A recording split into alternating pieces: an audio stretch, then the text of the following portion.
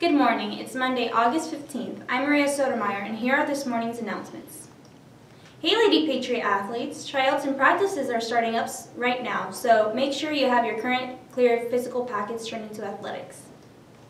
Girls volleyball, there will be a one-day makeout tryout today at 3:30 p.m. in the gym for anyone who missed last week's tryouts. You must have a cleared physical packet turned into the athletics office in order to try out. Female golfers, if you are interested in joining golf this year, please stop by W125 and sign up with Coach Montgomery. Any ladies wanting to play tennis here at HHS, please see Coach Mack in L101 for more information. And girls basketball is coming up soon, so get those cleared physical packets turned into the athletics office right away.